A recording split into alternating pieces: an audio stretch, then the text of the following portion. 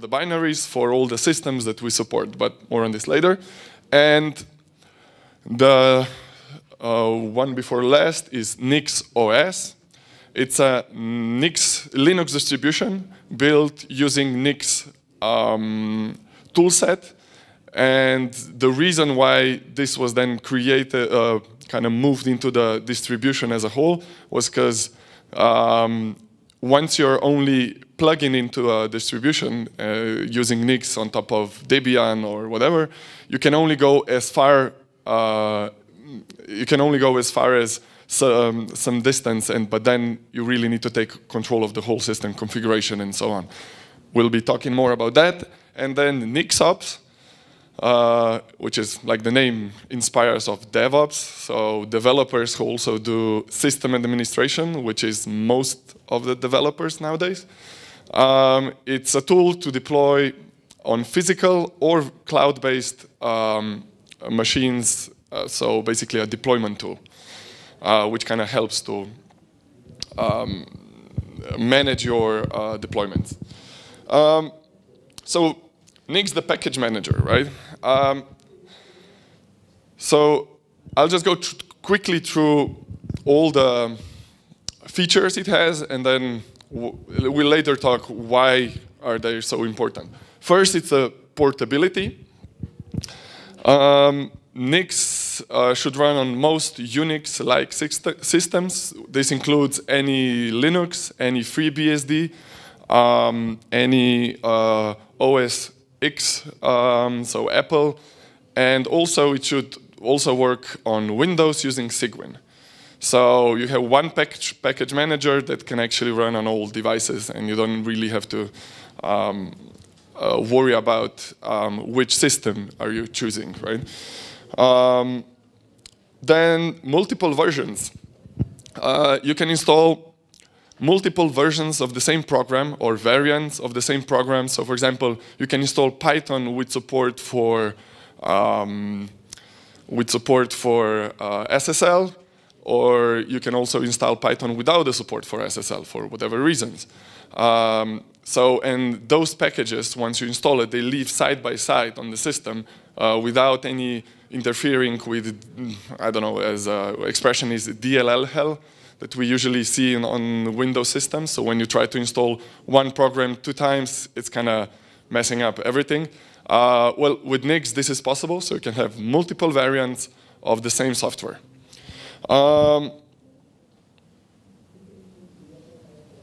Where is the mouse? Okay. Then complete dependency. If any of you try to package something for Debian or Red Hat, or so you could do binary distributions, right? The problems that came up, I mean, at least for me when I was doing Debian packaging, was that when you define what are the dependencies, you create a build, it builds on your machine, but then when you try to deploy it and use it on some other machines, then you see that actually the whole build dependency was not that complete. It worked on your machine because it found some libraries that you installed, but the whole dependency, they were not checked if you actually built them. In Nix, we make sure that when you build something, it's reproducible on another system. And that's because of the reason how it's built. That's why we can guarantee this thing. Multi-user support. So I'm actually not aware if there is any distribution out there. I might be wrong, but at least not any popular distribution of Linux or any other software that would actually allow you as a user of the system, not as a root user or administrator, to allow you to safely install software, which and not interfere with software that installs by other user accounts. So this means you can have like complete separation between users. You can even have more users. So I don't know. I haven't seen anything like this in other distributions.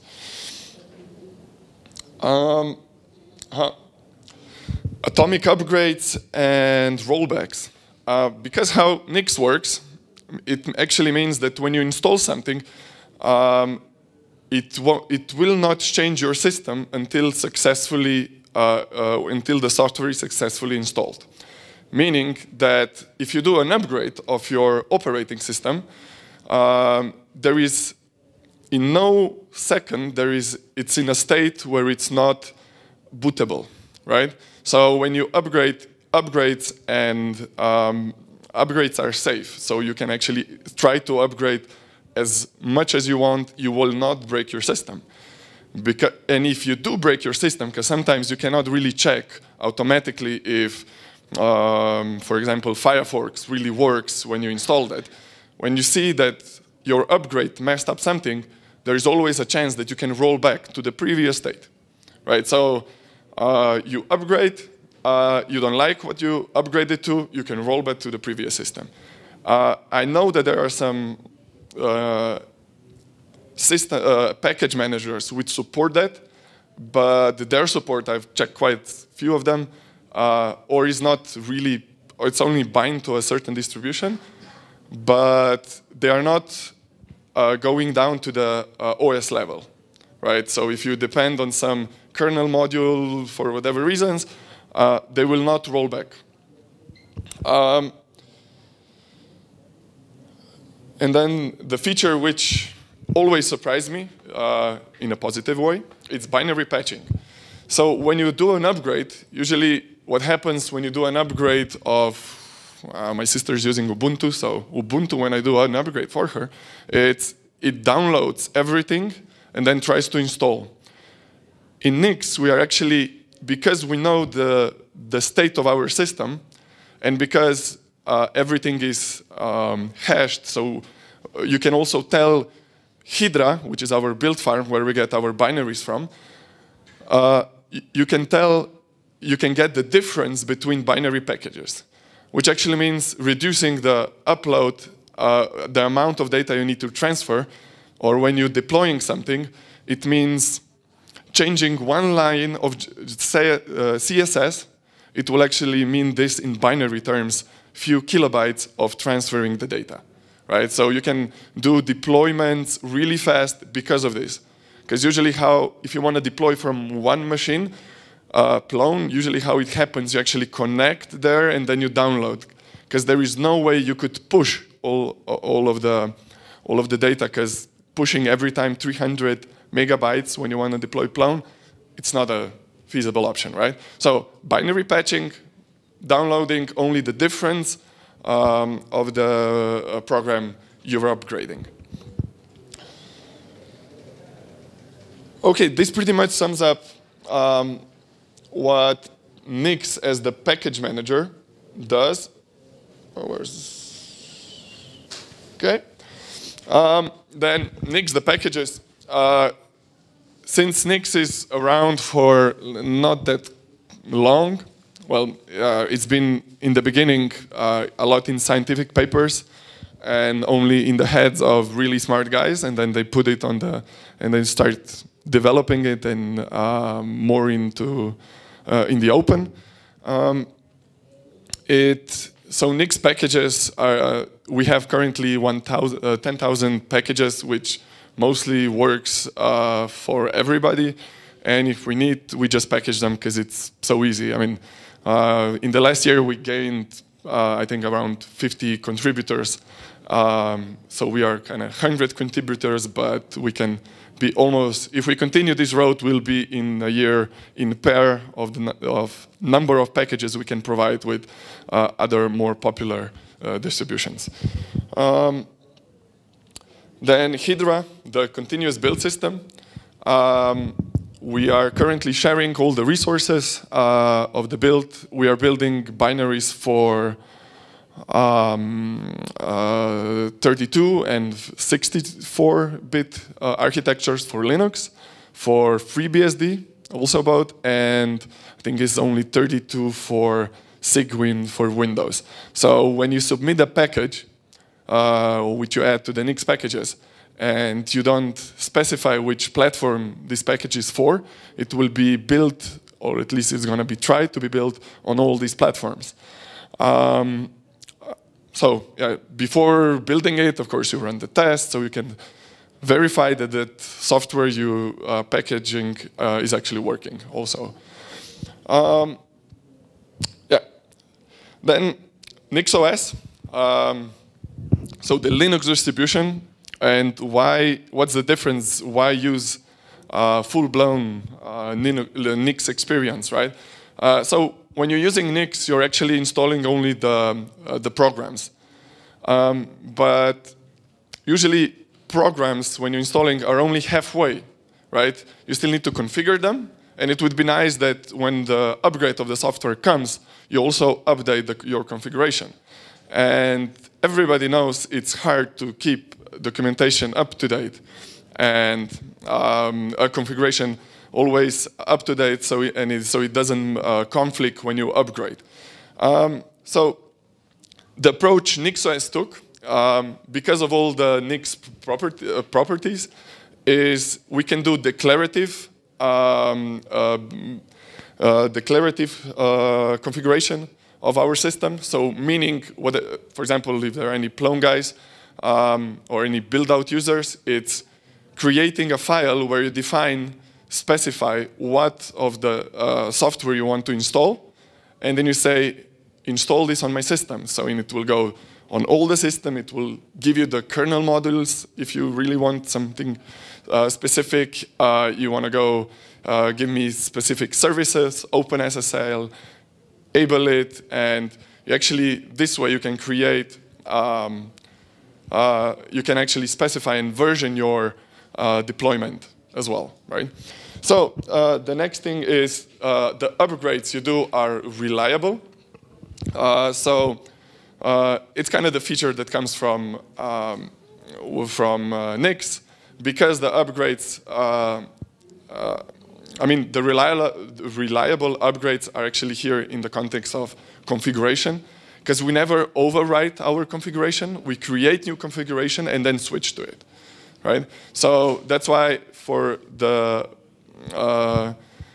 that's why we can actually have reliable upgrades which will never break your system or mess up your configuration.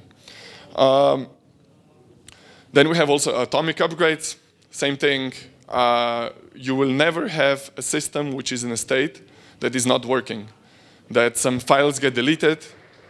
Will never happen with Nix, except if you delete it, of course, right?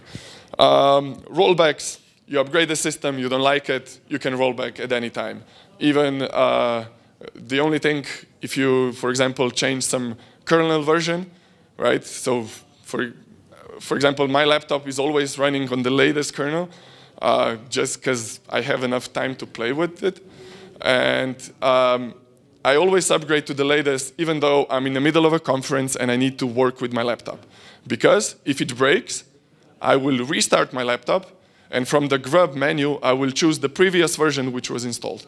So each time you install something, upgrade the version, the operating system, you will actually, it will add an entry point into the grub. So the boot menu, right? Reproducible system configuration. Because it's declarative, you can reproduce the exact system that is on your production, or very close to, in your virtual boxes, which you can produce, or virtual machines. So your configuration doesn't change that much, except the IPs, IP numbers, and IP addresses, where to deploy. It doesn't change much from development mode to the configuration, right? To the deployment. It's also safe to test changes. As I said, if I want to upgrade something really crucial, upgrading kernel on Gen 2, for example, for me was always a pain in the ass, and I did it once a year, and that was enough. Upgrading here the kernel, I'm just giving kernel as an example which everybody is afraid to do and to upgrade. It can be any other software, right? It can be just a Firefox, right? I mean, upgrading Firefox, and if you're a web developer and it doesn't work, it's actually a problem, right? So upgrading, it's safe, even just to test. we source-based model with binaries.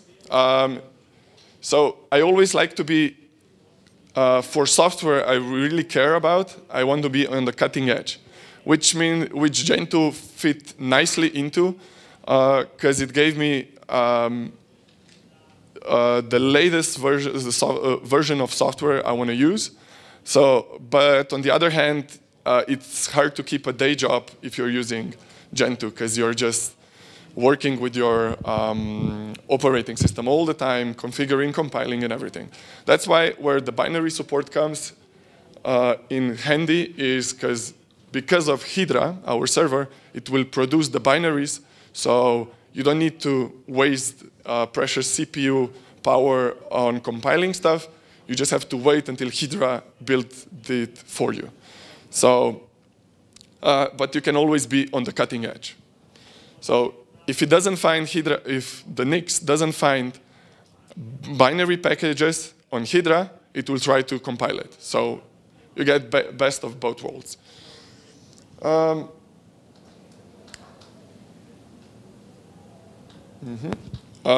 Consistency, it just brings that once you configure the system, it's consistent in its through whole state.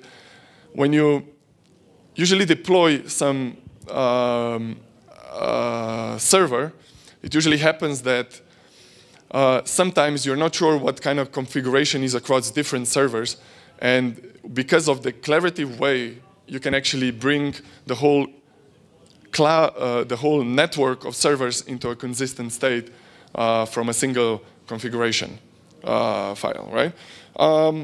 Multi-user package management, yeah, that just comes the benefit of using Nix as a package manager. You can install, as a non-privileged user, you can install packages without messing up the system configuration or being exposed to some vulnerabilities. NixOps, as I said, it's a deploying tool to the cloud. I see some, that's where you see the action coming to life. I will show the demo at the end, how you can deploy to VirtualBox, but you can also deploy to Amazon, what's the other one, Hitzner. So it's like there are many options to choose from. You can also deploy to a physical machine. You just, first you need to install NixOS on it, but then you connect to it and you manage your installation from the tool from your laptop. I currently manage just the house computers, like 11 of them, for a few friends as well, just the home cinema and everything, and I do it from my laptop, wherever I am. It's just useful because you can say, my friend called me one day and he says like, hey, Firefox is really slow on me. And I was like, okay, I'll just give you Chrome. And I added it, pushed, and it was installed. Or I think my mom said that she wants that the MP3s are not working for some reason. So I just gave her another MP3 player. And it's, I mean, this kind of deployment and management should be done, should be fixed, should be embedded into the distribution, right? And not kind of being the tools being around, kind of trying to do this for you. So it should, the distribution should take care of this, that it's hackable enough that you can do this. So I'm talking about some really cool features. I hope anybody doing system administration can really appreciate features as being so consistent, reliable, atomic upgrades, and so on. That, I mean, it kind of feels like I'm selling you, you know, magic, right? I mean, how the hell does this work? So I'll try in 5 minutes quickly explain how Nix actually works internally. So I don't want to complicate everything, so I'll simplify some stuff. But here is my try. 5 minutes, okay. Every installation that we do, every description of a program starts writing as a Nix expression. If you go back to math a bit, to your high school, no, that's high school math, yeah, end of it. We were all learning about deterministic functions, right? So if you give a function some input, every time you give the function input, the same input, it will return the same number. The same thing we're trying to do here. So when you give, for example, when you want to package Firefox, install Firefox, you give it input Subversion, and when you upgrade Subversion, it should also mean rebuild my. Also, the output of Firefox should be different, right? So expressions, how to install something, are functions. Whenever some of the inputs, which are usually the dependencies, right, change, it should also rebuild the expression you're doing.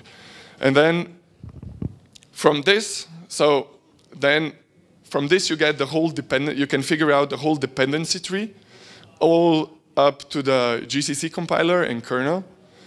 And once you get all that this dependency tree,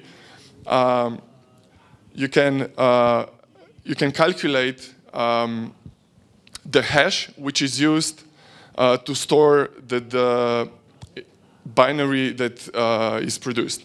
So when you install something, when you install some package, this package will always end up in the so-called NIC store, which is a folder, right? So we don't collide when you install two packages at the same, with the same name and the same version, but different input, right? You actually prepend the hash in front of that name.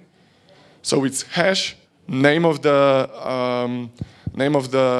package, and then the version. And this hash is calculation of all the dependencies and the input of those dependencies, right? So in case of this, I'll give Firefox as an example. Here is the hash that's being installed, and then the name. And then whenever Subversion gets updated, it will actually, because the built input of building a Firefox is a Subversion, for whatever reasons, it will install it. It will also install first the Subversion and then link it inside Firefox, right?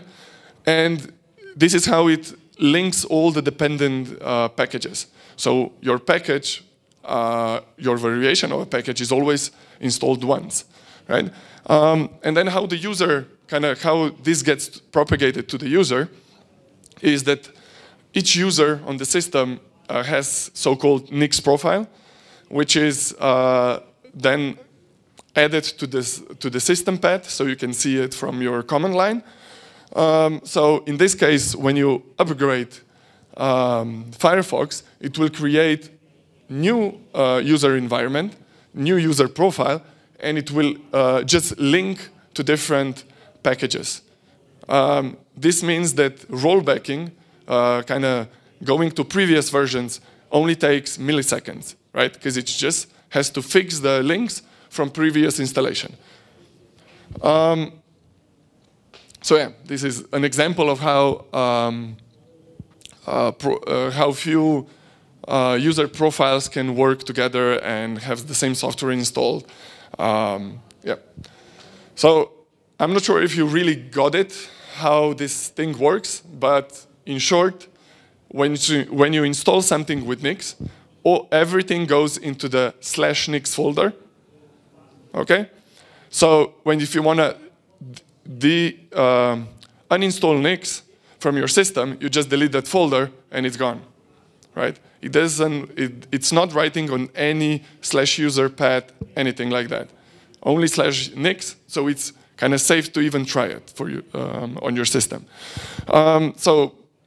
And then how do you see this Nix packages installed with Nix in your system, in your user account?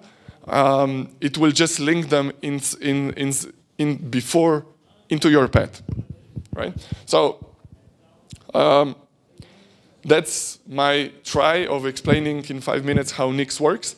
But afterwards, you can ask questions, and I'll try to answer if something was really not unclear. So for the last 5 years, I'm trying to solve packaging in Python for myself, right? That's a dubious task. Nobody could solve it. Even some really smart people tried it. And I was looking around, are there any existing tools? And the only tool that actually made sense was Nix. So at the time, it has 0 support for Python, or really poor support for Python.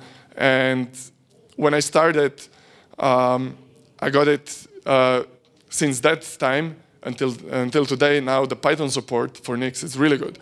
What I wanted to say is why every language programming has their own package manager.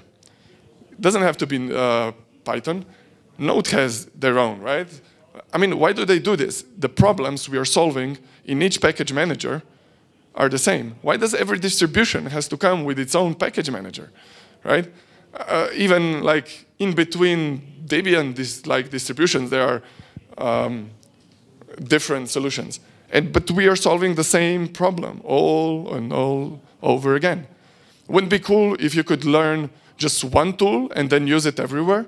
I mean, that would be like, there are times where innovation is good and it will drive the force, right? But at one point, this innovation has to converge.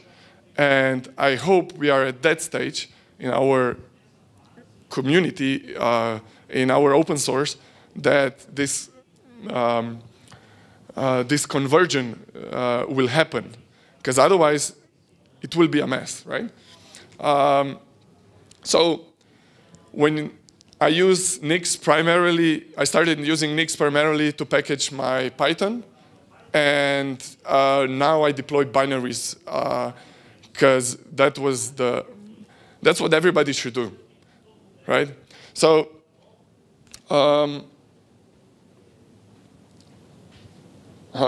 then if I go further with, probably there are some Apple users here. I always find that it kind of brings almost the tears in my eyes when I see such a nice laptop and operating system, and then you have some, you see a guy, oh, let's use Homebrew, let's compile, right? I mean, if you want to compile, come on, go and use Gentoo. It's a freaking awesome operating system. But if you want to, it's like you're turning your machine into, how do you say, like a radiator, right? It's like you're heating your room. So, yeah, if you live in a cold country, maybe that's okay. But you shouldn't do this. Like, radiators are meant to be radiators and computers to do stuff. So binary deployments and binary package managers you shouldn't be afraid of them. You should use them. And Homebrew is not one of them. So whoever uses it, please stop for the sake of your health, right?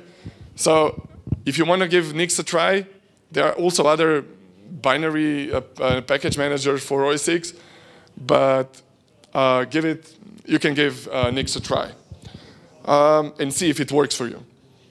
Okay, and then this topic right now is going to be my favorite one. Please stop abusing build-out. Whenever you will install Nginx, compile Nginx with build-out, or what was the last project I saw? Varnish, compile Varnish with build-out. I mean, build-out was meant for Python packages, downloading and managing them. It's doing okay job with it, not the best one, but it was meant for Python. Please never ever use build-out to install Varnish, right? Use your system packages. Build your own binaries, right? But never use build-out, ever. Please. I'll end my rant because, yeah, I could get quite taken away.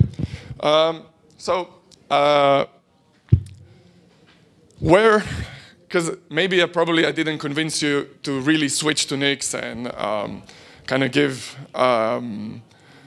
Nix a try, but where are the areas which are kind of have an easy entry for you that you can actually benefit at this moment after my talk? Is use Nix to install your basic toolset for Python development. If there is a build-out which builds Python, build-out.python, I mean, that's just sick. It's like, you shouldn't be doing this. Like, never. Please, delete it from your computers. If you want to install Python, use Nix. If you have some special libraries like Pillow, LXML, which depends on some C libraries, and they are a bit harder to install, use Nix. It will give you the binaries with everything needed, and you don't need to worry about, right, all this. And then you just continue using them as you would with any other Python project. Just use Nix to install them. I'll show you also how you can install Plone and start the development instead of I think there are even classes or even some, you gave a talk, right, Sven? How to install Plone, and there are like 1,000 ways. If you learn this way, you can install Plone on all the operating systems, all distributions, with one set of tools, right? It's not, although I don't like build-out. I'm like, next year I'm coming with a t-shirt, build-out should die, for sure. But you could use it to extend build-out. Like, pre-install all the packages and pull them with the binaries, and then only packages that are not packaged yet with Nix. Use build-out to pull them down, and usually they are only Python, so you won't have any problems with C compilers and so on, right? So use the hard stuff that Nix already did for you, and use build-out because you're familiar with it. And it's easy to extend. There is a build-out example I'll show you at the end, so wait until then and you'll see that ain't that hard. Another thing is, especially with Plone, I mean, I come from Plone community, so all my problems are seen through this window. Plone has, when you want to show up some cool Plone features, you want to, usually you end up installing XMPP, Solr. If you want to show off rel storage, you have to install Postgre. And it's hard to kind of create a documentation for developers coming in and kind of starting the development on it, or just giving it a try, or kind of demo version, right? You have to install it on your own server and then just, here, give it a try. You cannot give them, download this and go wild. With Nix and NixOps, it's easy to do VirtualBox appliances, right? So it's kind of, you're showing off your software by installing it, describing it in a one configure file, and then creating a VirtualBox appliance. I think here Nix excels, and for one thing, I'm definitely going to start doing Plone appliances with some integration with other systems, which is hard to do, right? And then to show off on each platform. So if there is any Python user which uses also NumPy and tools for scientific Python, use Nix. Usually at the last Python meetup in Barcelona, there was about scientific Python tools. Every half of the talk was about how to install software. And you need this GCC compiler because you need to compile this, and then Fortran. And you know, there are some tool sets which are hard to install. And it shouldn't be that way. And you usually don't know on which system your science guy is actually will be using it, right? So use Nix, and it will give you binaries. And to install binaries, it's just downloading, extracting, no computation, right? So this is also one of the ways how you can shift your software, ship your software to your desired clients, developers or scientific guys. So this is kind of it for my talk, but now it's time for demos, and I always do them live because I think people putting videos are cheating because they're not really showing you the real software. And of course with Nix, demos always work because I can always roll back.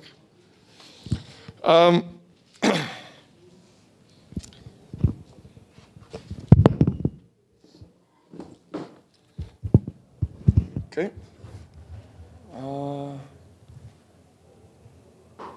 F11. So first, I'm gonna show you how can you install Plone on. I think this script was tested on FreeBSD,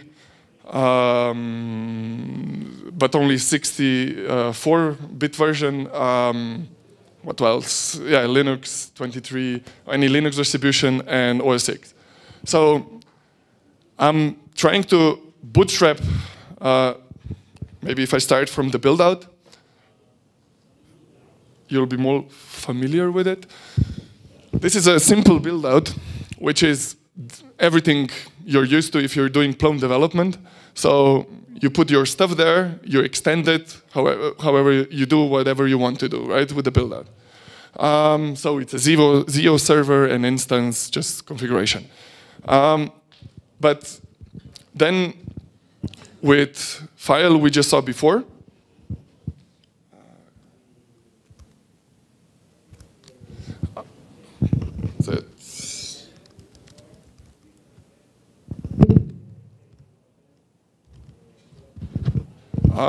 so this is our Nix expression, which will install Python 2.7 and Plone. So it's not much to say, because it's just you put this line and all the add-on packages, if there are any or any other Python X, you just start putting them under, and on this folder where you have this div Nix file and build out CFG. Maybe that's to show. This is the make file. I copy this make file all the time, so it's just set of commands you need to do. So you basically, in the line 5, you build the devnix, which will pull down all the binaries, and you activate, you create the virtual environment, and you activate all the X which you installed with Nix into that virtual environment. That's copying that PTH file at line number 7. And then you just, this is a trick, which is just a handy one, easy installing ZC buildout, because it will already, buildout is already contained in the virtual environment site setup. It will, and if the, what do you call it? And if the binary buildout doesn't exist, it will create it. So I'm just creating bin buildout with that line number 8. And that's it. So how quickly this actually runs.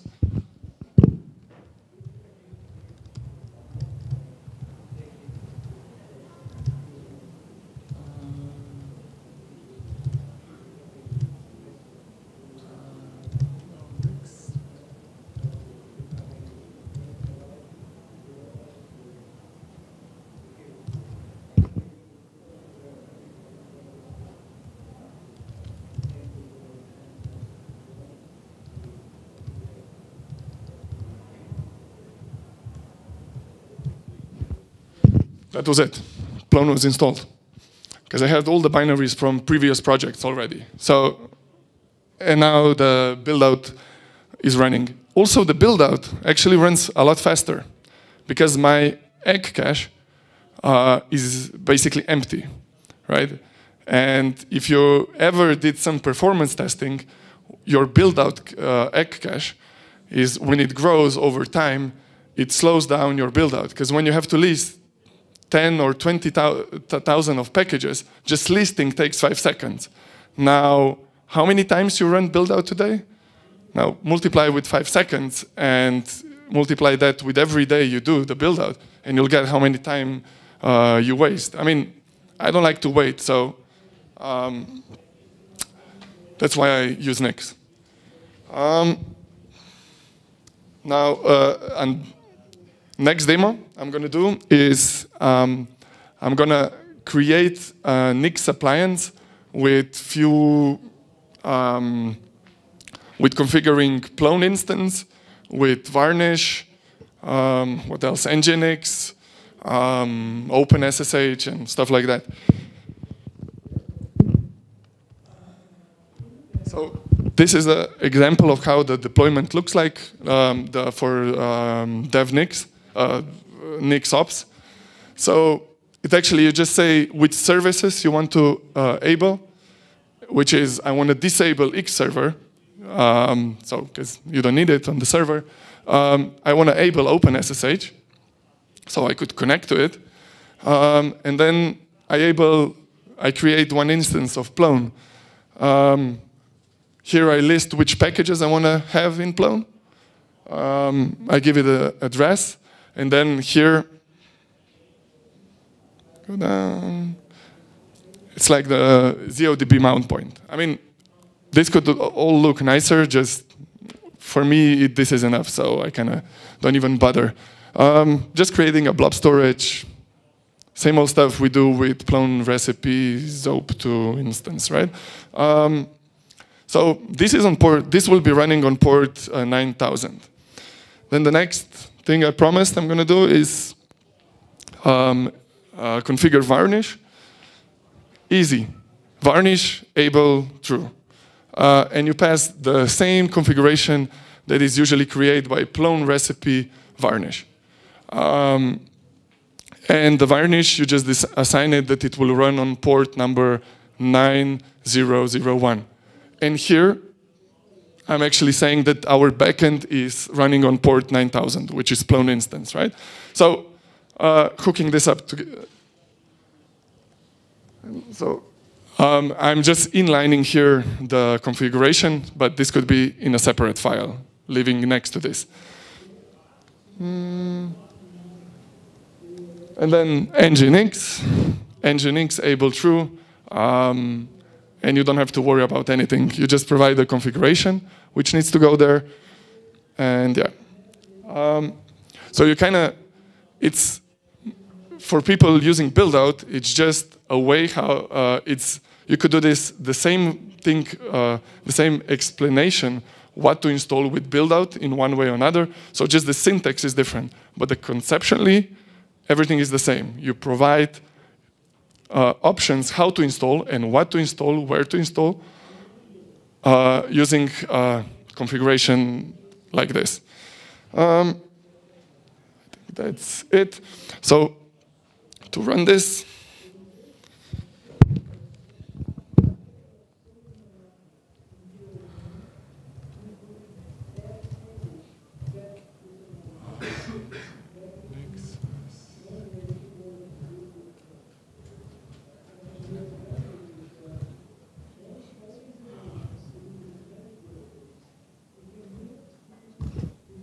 so I'm deploying in a different file. I'm just showing you the interesting bit, but I defined that my deployment should happen on VirtualBox. So I'm running it. So it created the VirtualBox image. The same could happen pushing to the code to Hitzner or what's the Hitzner or Amazon, right? It builds the binary files on your own on the host system and then pushes them to the production system, right? So you're basically I'm pushing them from here, right? And that's it. it built, and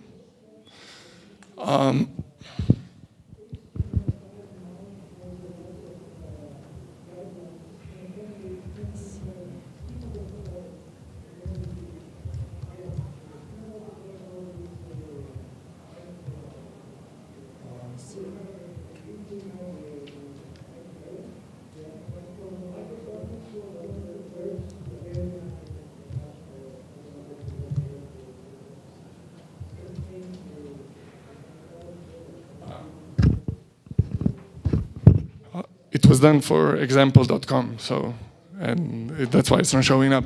But the server is, the Plone is being deployed now in an instance, so you can just click and then create appliance. That's it from my side. Questions, if any? How do I fix a version? Version pinning. There is version pinning. I want Nginx 1.2. Can I? Version pinning in the build out. In the Nix. So you go to Nix packages. You change the number and rerun everything. It's that easy. I mean, you just how Nix expression looks. It's always you're describing how to install. So, like it has already some tools which are there for you to help you, and you just use them like inside Nix, right? Can I run my own private Hydra server, connect my Nix to the office? Yes, Hydra is available. Just I'm actually gonna, we are setting up Hydra that will build all Python packages. So outside of this, so to have all the binaries for all Python packages, that wouldn't be bad, right?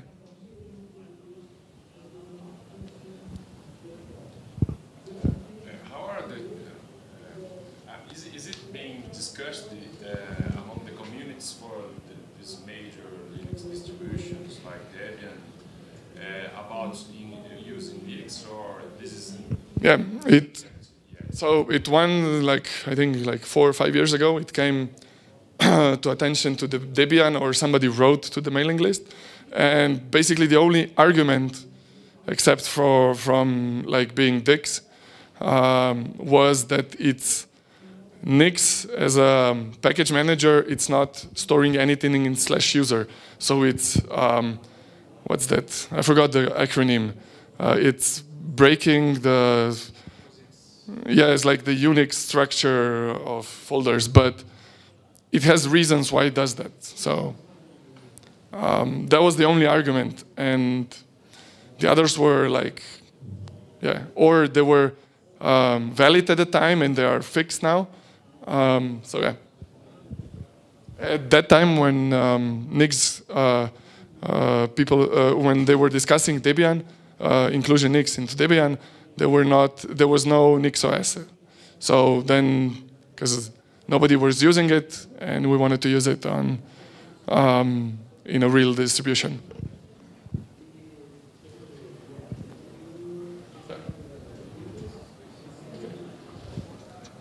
One more? If I run Nix on top of my, let's say, Debian server, so I have a Debian server somewhere and I install Nix on this? Yes, Nix is also packaged inside Debian packages. And if I do that, can I then also use this deployment thing? Yes. One really, I forgot to mention actually, one really useful install for, who among you is system administrator? Okay. Have you worked with really old systems like CentOS 7.2? Because you just got it somewhere from, I mean, I usually especially if you have some contract with universities, right? They're really cheap on upgrading and keeping up to date, right? So, I think it should be running, but not sure. But so, and you want to use just I don't know, inspect a package. You want to inspect the network, right? And to install some tools on a machine which is 7 or 8 years old, you would need to upgrade the repositories. I mean, 1,000 things, right? Now, what you can do is actually install Nix, because there are binaries also for Nix. You just extract them and it's working. You can install Nix, and you can install everything else with Nix, like the new stuff that you need. So there is, like, if you need to work with up-to-date tools on an old systems, NixOS will save your ass. So to answer, like, Debian, you can give it a try. Same with this Apple OS X. Not a problem. Especially if you have any problems, like, contact me. It's probably a command line away from getting it working. Okay, thank you.